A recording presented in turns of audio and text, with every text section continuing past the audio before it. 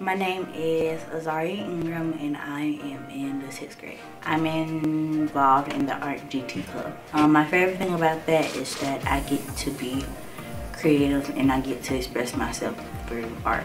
When I grow older, I would like to have a lot of different jobs, but one of the things that school has influenced me to be is a teacher. Outside of school, I like to do dance and I like to draw, and I also like to go to football and basketball games and hang out with my friends. My favorite thing about school is the positivity that all the teachers and staff have and how welcoming it is.